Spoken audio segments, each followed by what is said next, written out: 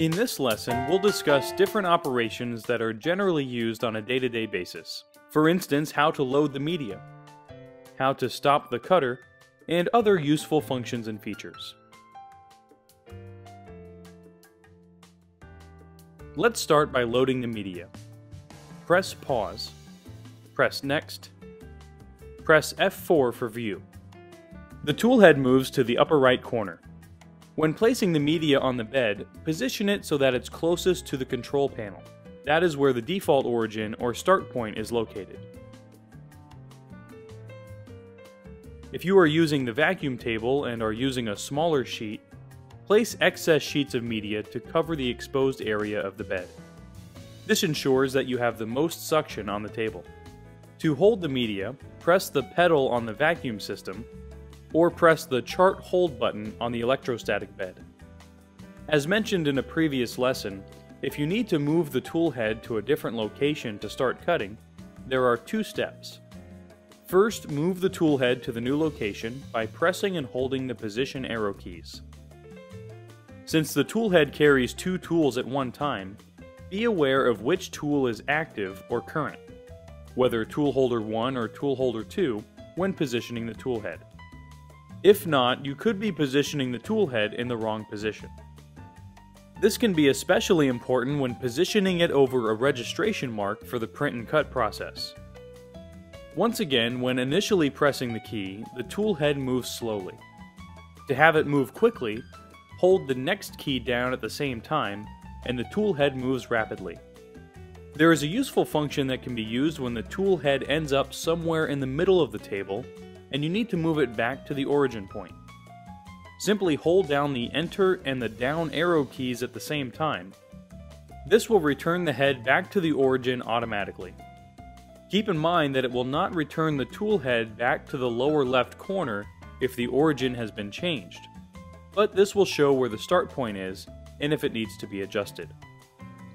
To change the origin, move the tool using the arrow keys to the new location and press Origin on the control panel.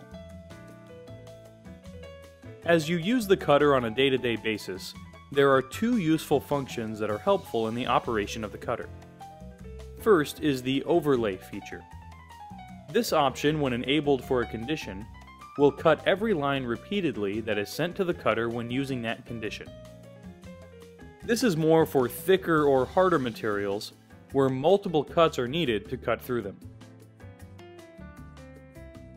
To enable Overlay, press Pause, press Next twice, press F2 for Tool Condition, press F1 for Thick, and then F2 for Overlay. In this example, let's enable Overlay for Condition 4.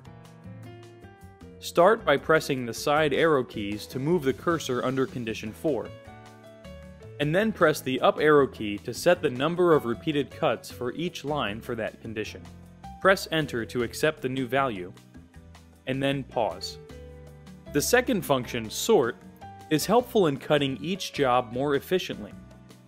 It does this by sorting the objects in the job when it is sent. There are two methods of sorting a job, which will be explained in a moment. To enable sorting, press Pause. Press Next twice or until this menu appears. Press F3 for Function, and then press F4 for sorting.